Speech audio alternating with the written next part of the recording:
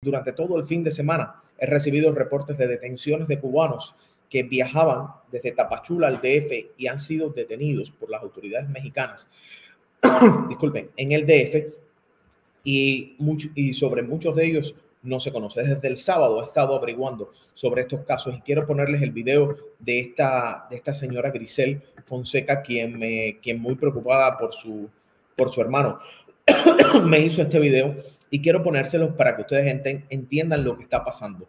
Que usted tenga una autorización de viaje de los Estados Unidos, su cita bajo el CBP-1, no hay garantía que México lo va a dejar continuar. Y el caso de este joven, que fue el primero que conocimos, que usted vio primero aquí conmigo, se ha repetido en otros grupos. Por favor, el que tenga una denuncia de esta naturaleza, está en contacto conmigo, porque la mejor manera que tenemos para darle luz y atención a estos casos es seguir las denuncias. A Daniel Benítez, periodista, que me pude comunicar con él, gracias a Dios, y quiero ver si este video, le pido a Dios y a todos los santos que me ayuden. Mi hermano está varado en México, él fue aprobado por el Parole el 18 de enero, y entonces ya le habían dado el permiso en el aeropuerto del Tapachula para que él volara al DF y de ahí saliera para Miami.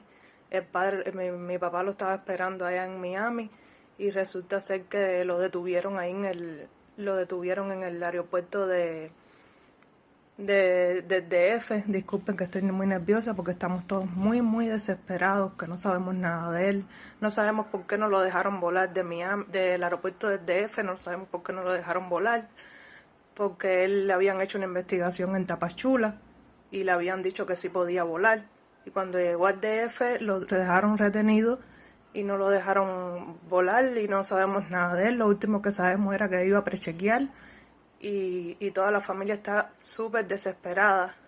Le mandé fotos al periodista Daniel Benítez, le escribí, no me contesta.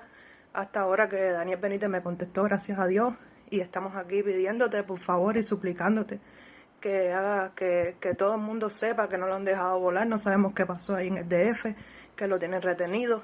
Y su papá está muy mal, está pensando que no sabe qué pasó con él, que no lo han dejado volar porque él tenía aprobado el parol, tenía permiso de viaje, tenía todo en regla, y necesitamos saber de él qué pasó, por qué no lo dejan volar. Necesitamos que nos den una respuesta, que nos den noticias de él, para que la familia esté tranquila. Su mamá está desesperada también.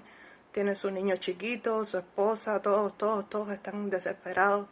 Por favor, Daniel, si este video llega a ti, hagas que se haga viral para que nos den una respuesta y podemos tener noticias de él. Su nombre es Luis Ángel Sánchez y lo tienen varado ahí en el DF, no lo dejan volar a Miami. Bueno, un saludo y gracias por responderme. Gracias a Grisel hemos estado al pendiente de este caso, que no ha sido el único. Aquí les muestro esta foto, ustedes también lo han visto en los diferentes medios. Dice: quiero pedir ayuda, mi hija es beneficiada del parol, salió de Tapachula el 16 con destino al DF con permiso de vuelo, todos los papeles en regla, hacer escala, y fue detenida por inmigración. Y otros cubanos del mismo vuelo están detenidos, no sabemos nada de ella hace más de 48 horas. Por favor, estamos desesperados, quieren que nos ayuden, estamos solicitando ayuda. El caso, pues sabemos que no son los únicos detenidos, y les pedimos siempre a ustedes que si tienen cualquier notificación, cualquier situación, nos hagan saber. Aquí está el número mío del WhatsApp, porque la manera que tenemos de hacerle llegar esto a las autoridades mexicanas es conociendo, es haciendo pues nuestro trabajo, y gracias a ustedes podemos informar de lo que está pasando. Vamos a leer algunos de sus mensajes. Tocayo, si borran la caché del CBP-1, tienen más % de que no vuelva a dar errores. Gracias a Daniel, ahí está el mensaje. Mayrelis, es solo los días 15 de cada mes. Esta aplicación, esta página World Connect, sí. Welcome US, es solo los 15 de cada mes. Hola, ¿puedo registrar en esa página a mi esposo que se encuentra en Cuba con sus datos? Mayrelis, no puedes encontrar a tu esposo en estos momentos, solo los días 15 de cada mes. Y recuerden, es importante que tengamos en cuenta algo. Realmente estos esta aplicación es para aquella gente que verdaderamente no tienen un patrocinador, que verdaderamente no tienen algún familiar que se haga responsable. Es para los que no tienen, exactamente, es para los que no tienen patrocinadores, para los que están desesperados, para los que más lo necesitan. Tenga eso en cuenta, por favor. Mayelín, busquen en YouTube la página de Mario, ya le he estado explicando, sí, siempre busquen a Mayito Pentón. Hoy a las 5 va a seguir explicando para los que tenemos dudas todavía. El problema es que la página está abierta para los patrocinadores y para los patrocinados solamente los 15 de cada mes, a las 3 p.m, hora regional, y a las 10 hora de Cuba. Bueno, precisamente lo que hemos explicado aquí, es eso lo que hemos hablado. Aquí está, mira aquí, precisamente. Nancy, las aplicaciones están siendo aprobadas con mala organización. Creo que debió haber sido por fecha de entrega y no al azar. No es justo que los últimos salgan primero. Nancy, no es justo que los últimos, para ponerte un ejemplo, los de enero, salgan primero que los venezolanos que están desde octubre. Si quieres ser justo, no es justo que los que están en... Vamos a hablar de justeza y vamos a hablar de lo que debe ser y no de lo que está haciendo.